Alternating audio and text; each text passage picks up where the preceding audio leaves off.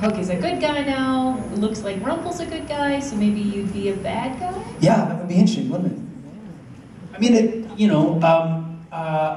I've always also thought it would be interesting for someone who represents conscience to perhaps have a crisis of conscience, and maybe it would be a turn to the dark side. You know, I work a lot in various different other places, and I've occasionally showed up with some creepy character on SVU or something, and people go, "Ah, Archie, ah!"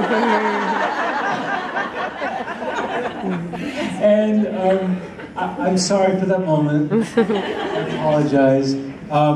But you know, it's fun as an actor to play kind of those parts. That, you know, Robert and Lana do it so beautifully and effortlessly, and are able to walk that line between both. And as an actor, honestly, you are given those parts can be more meaty in a way. So that would be a blast. Let it go.